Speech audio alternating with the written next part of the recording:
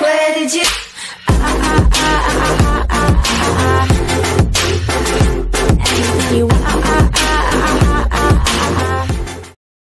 Ethereum price jumps on major bank approval and approaching proof of stake. Ethereum has risen sharply after the cryptocurrency's founder Vitalik Buterin signaled a switch to so-called proof of stake is no longer so far away, topping off a strong week for Ethereum that began with U.S. bank J.P. Morgan Chase revealing it had created an enterprise version of the Ethereum blockchain. Speaking at conference in Prague, Buterin outlined the path to Ethereum 2.0, which he now calls a remedy, and is designed to solve Ethereum's scalability issues, a thing that has created challenges for many major cryptocurrencies. The Ethereum price is up by 4% over the last 24 hours, adding some 8% over the last week, to trade at highs of $210 yesterday. Ethereum currently handles around 15 transactions per second, but his could be increased many-fold under proof of stake.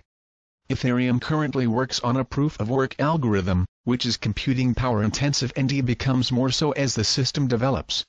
The new system will mean the more tokens that a node owns, the more chance it has of winning the race to verify the next block. However, Buterin was not specific about when the change to proof of stake will happen.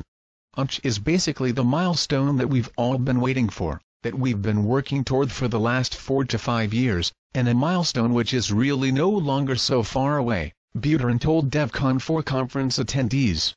The weekend boost for the Ethereum price follows a strong week for the Ethereum's tradable token, Ether.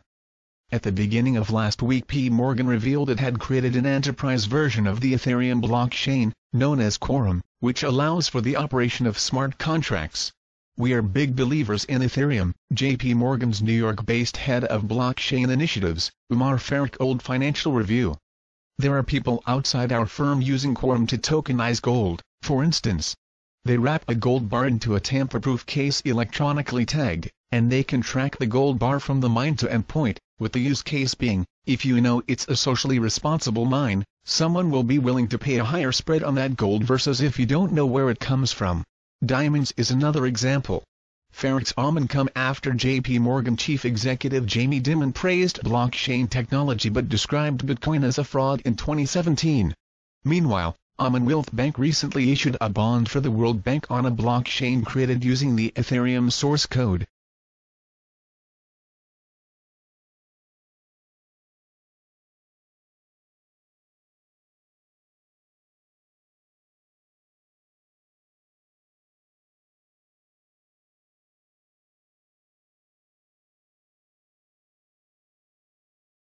Ethereum to change the world? ETH development gathering momentum. Expert Ethereum could yet change the world and propel blockchain technology to become as broadly adopted as the Internet is today, according to leading tech expert.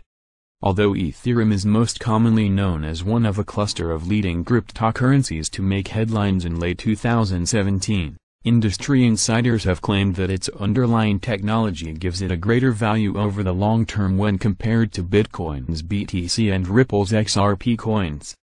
The oft-touted claim is that Bitcoin aims to disrupt PayPal as a means of paying for things online, while Ethereum wants to become, according to CoinDesk, a world computer. Ethereum could, hypothetically, replace the nuts and bolts of the Internet, namely servers and clouds, with a more decentralized and democratic model of nodes coming together to form what believers call a type of world computer. Jeremy Allaire, CEO and co-founder of fintech company Circle told CNBC today that the Ethereum movement is now gathering momentum. He said, "It's a really fertile space in terms of the fundamental, technical and infrastructure. Right now Ethereum has an enormous amount of developer activity." One of the things that really catalyzed the cryptocurrency market last year was actually that Ethereum, in particular, kind of got to a place where you could build apps on top of it. You could issue new tokens on top of it, you could create new kinds of financial contracts, using the smart contracts technology. Eddie Hughes, Conservative Member of Parliament for Walsall North, told Express.co.uk is a big believer in the potential for blockchain projects in public life. The MP gave Express.co.uk a few examples last month of just how important the technology could be and how much money it could save. Firstly, how to solve a problem like the NHS, specifically their records that are still kept at local GP practices around the country. Mr. Hughes says that NHS are a great example of where blockchain can step into public life and solve a problem. He said, NHS records are an example.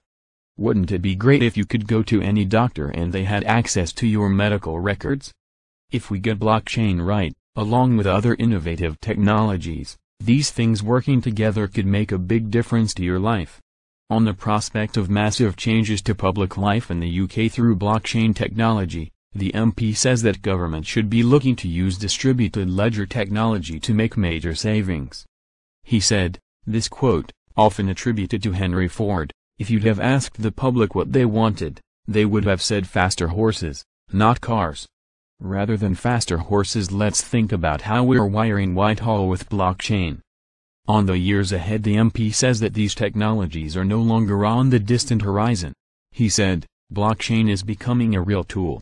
Governments should be investing in these tools and using them to deliver savings that we can invest elsewhere.